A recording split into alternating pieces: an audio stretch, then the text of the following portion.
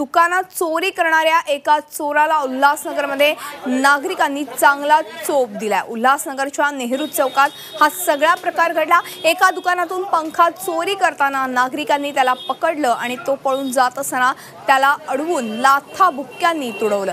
एकाने तर चोराला मारताना त्याच्या डोक्यात फायबरचं टेबलही मारलं। मात्र मारहाण करणाऱ्यांनी ह्या चोराला पोलिसांच्या हवाली न करता त्याला सोडून दिलं।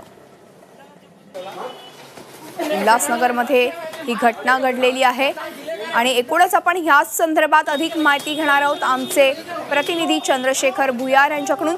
चंद्रशेखर, आपण बघतोय ह्या क्लिपच्या माध्यमातून ह्या चोराला बेदम मारहाण करण्यात येते। केवळ फक्त पंखा चोरत असताना ह्याला पकडलं आणि लाथाबुक्क्यांनी चक्क त्याच्यावरती मारहाण केली।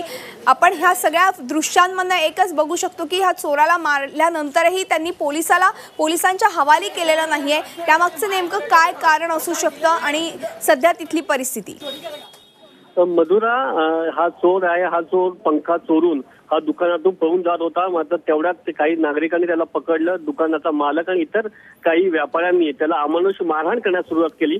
मात्र हे जेव्हा मारहाण होत होती तेव्हा तिथल्या काही स्थानिक नागरिकांनी व्हिडिओ शूटिंग करायला सुरुवात केली। जेव्हा व्हिडिओ काढायला सुरुवात केल्यानंतर हे जे नागरिक आहेत, हे व्यापारी घाबरले आणि त्याच्यामुळे त्या चोराला सोडून दिलं। त्याचा अमानुषपणे त्याला मारहाण सुरू होती। मात्र व्हिडिओ व्हायरल झाल्यावर आपलं नाव कुठेतरी हा चोर सांगेल आणि त्याच्याने पोलीस आपल्याला पकडतील या भीतीनेच या व्यापाऱ्यांनी त्या चोराला सोडून दिलंय।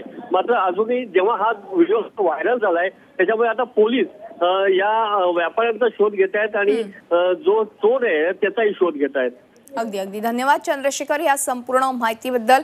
आपण बघतोय की उल्हासनगर मधली ही घटना आहे, ही सगळी घटना जी आहे ती मोबाईल कॅमेऱ्यामध्ये कैद झालेली आहे। फ्री 24 तास रहा एक पाऊल पुढे।